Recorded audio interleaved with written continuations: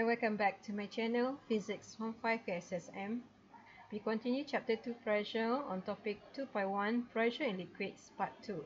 So I will continue the learning standard about communicate about the concept of pressure in liquids and solve problem involving pressure in liquids.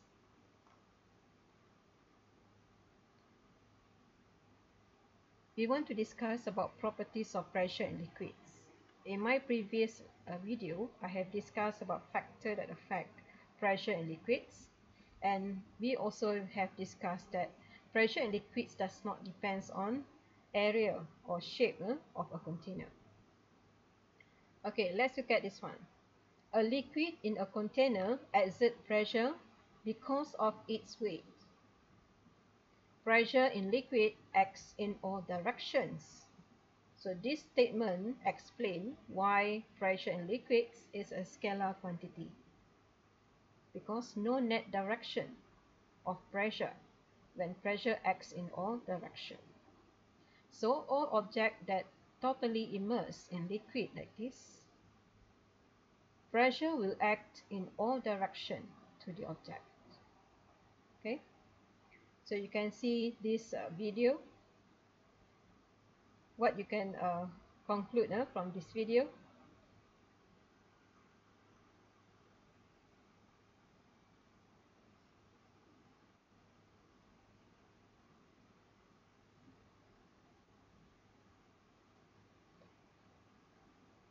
So from this video, you observe that there are three points where water will come out.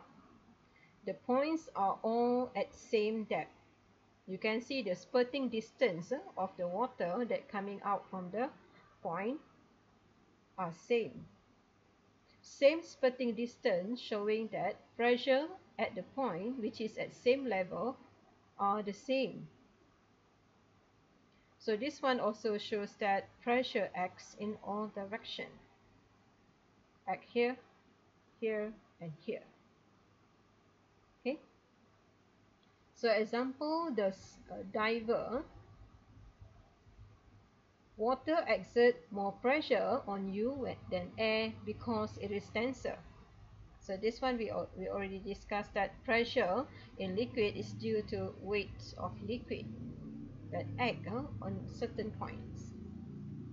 So in this case of diving, as you go deeper, the pressure increases.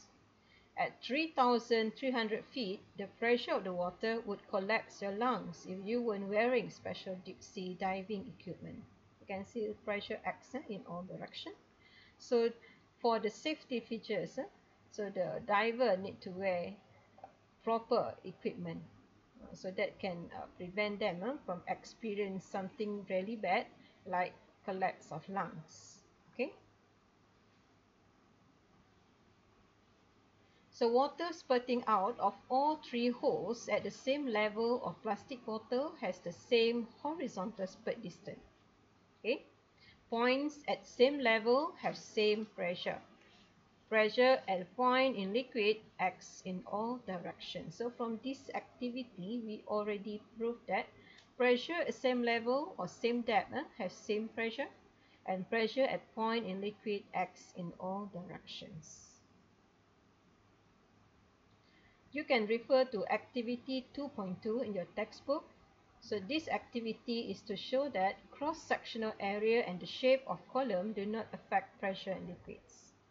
Apparatus, liquid level apparatus, any shape. Materials, water and food coloring. Instruction, place an empty liquid level apparatus on the horizontal surface of a table, shown here. Pour colored water into the apparatus until almost full. Observe the height of water level in each column. So you can put coloring so you can see clearly what happened to liquid. So you pour from here. So what happened to the liquid that gets into the container? You can see the shape all are different size, different diameter. Okay, but finally what we observe is the liquid will equalize itself, then finally reach same level. Okay, so from here what we can say about the properties of liquid. Okay, let's look at the discussion. Compare the height or water level in each column. Height or water level in each column are the same. Discuss whether pressure and liquid affected by cross-sectional area and shape.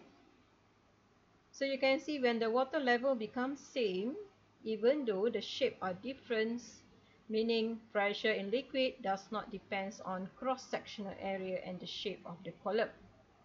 Okay, when the liquid that poured at one point here suddenly flows to find its own level, so this one shows pressure in liquid is equal at all points at same level. Okay, so or we can say something like this: for same level of point in the same liquid, pressure are the same. Okay, now we look at some examples. Figure shows a U-tube filled with liquid X. This one. Then it is added with liquid Y, which does not mix with liquid X. This apparatus cannot be used to compare density of two immiscible liquids. Okay, so we cannot determine if the two liquids can mix together. We cannot use this method. So this method actually can be used to determine unknown density of liquid. Okay. So we use this concept as we discussed before. For same level of points in the same liquid, pressure are the same.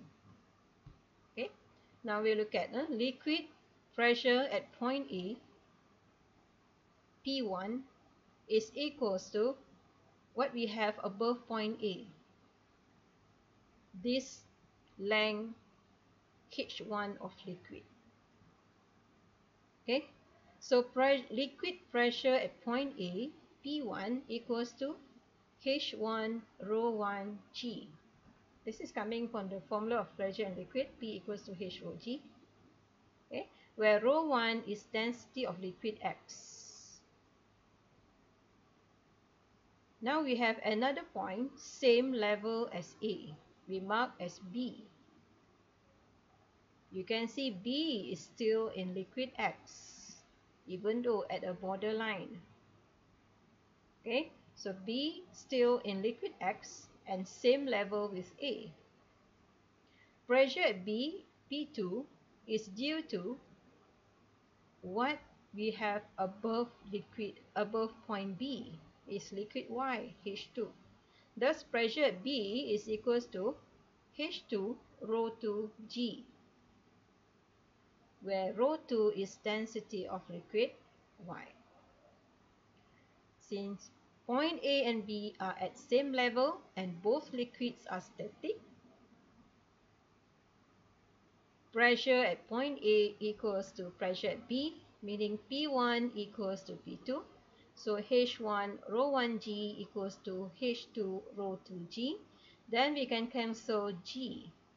Therefore, we get H1 rho 1 equals to H2 rho 2. So by this relationship, we can use this method to determine density of liquid Y. Let's say X is water. We know its density. The length or the height H1 we can measure using a ruler. H2 also can be measured using a ruler. Then we can substitute the value of H1 rho 1 H2. So we can find rho 2, meaning can be used to determine density of unknown liquid. But there's a condition for this. This is not suitable for two immiscible liquids, meaning if the liquids mix together, so we cannot find the level. Okay, we cannot find the point where to assume that pressure A equals to pressure B. Okay, the values of H1 and H2 can be measured with a meter rule. If density of X rho 1 is known, density of liquid Y rho 2 can be calculated, and vice versa. Okay, so this is the method. So you must understand this one because there will be calculation problems involving this type of situation. Okay, So now we want to discuss about actual pressure. What is actual pressure? Just now we just discussed about pressure due to liquid pressure, pressure due to water. But when we talk about actual pressure, meaning the total pressure. If you look at this tube is open to the surrounding. The air in the surrounding will exert atmospheric pressure.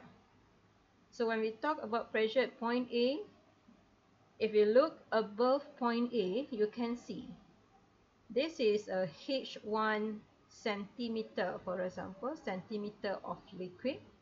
So this one will exert pressure due to liquid X. But at the surface of liquid X here, there is surrounding air, which exert atmospheric pressure. Thus, the total pressure at A is equals to pressure due to liquid plus atmospheric pressure. So when the question needs you to find the actual pressure or total pressure, you need to add the atmospheric pressure. Okay, so we can get this one. Total pressure at A equals to H1 rho 1g plus P atmosphere. At PB also same thing. We have H2 rho 2g plus P atmosphere. Okay, so depends on the question asked. Okay, if mentioned about liquid pressure or pressure due to liquid, meaning you just use the formula H rho g. But if the question asks about actual pressure or total pressure, then you need to add with atmospheric pressure. Okay, let's look at some problem solving. So you can find this example in the textbook. Okay, figure shows a fish at depth of 1.5 meter in an aquarium. Density of water in the aquarium is 1050 kilogram meter to the power negative 3 and atmospheric pressure is 100 kilopascal. Gravitational acceleration g equals to 9.81 meter second to the power negative 2. A. What is pressure experienced by the fish caused by the water around it? B. Calculate the actual pressure acting on the fish. So look at diagram or the picture here. The fish is at depth of 1.5 meter. When you calculate using the formula H rho g, you just calculate pressure due to water. But if we want to find actual pressure, we need to add atmospheric pressure because there is atmospheric pressure at the surface of water. Okay, so solution, you can list down all the information given. The depth H is 1.5 meter. Density of aquarium water 1050. Gravitational acceleration G 9.81. Okay, so pressure due to water equals to H rho G. So this is answer for part A. So you just substitute H, rho and G and make sure the value of H and rho are using SI unit. Okay, so you just substitute H 1.5 meter, density 1050 and G 9.81. Thus you get 15.45 kilopascal. I'm using prefix here. The answer actually is 15.45 times 10 to the power 3. So convert to kilopascal. Okay, B, calculate actual pressure. So total pressure, so you just calculate like this. The pressure due to water, H rho g, plus atmospheric pressure. So this one we have calculated already for water. So 15.45 times 10 power 3 plus 100 times 10 power 3. Because here is 100 kilopascal. Kilo is 10 to the power 3.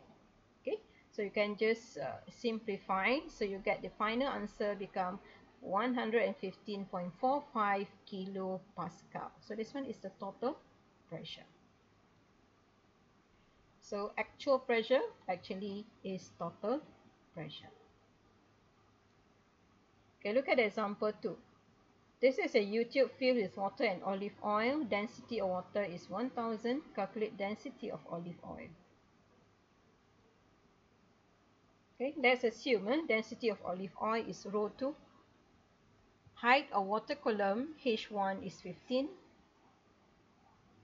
Density of water rho 1 1000. Height of olive oil column H2 16.5 centimeter.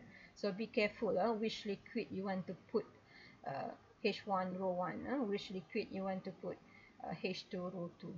Okay. Okay, so we can assume these 2 points, same level, same liquid. Okay, so pressure at this point is equals to this point. So you can mark as A and B, for example. Does pressure at A equals to pressure at B? So we get this relationship. H1 rho 1 equals to H2 rho 2.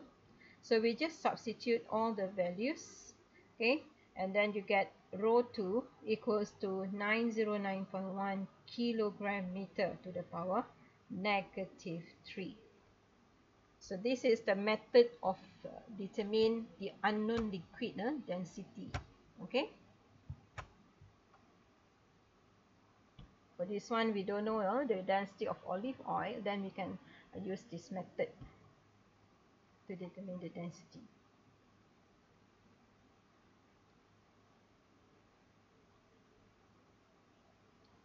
So for this part, I will stop here. So to summarize what we have discussed today is about properties of liquid. So you must understand the properties of liquid, such as pressure in liquid acts in all direction. Pressure in liquid does not depend on area or cross-sectional area and shape of a container. And also you must know the formula to determine actual pressure, and to solve problem involving U-tube to determine unknown density. Okay, so you can try on this more exercise on this so that you will understand better. Okay, that's all. Bye.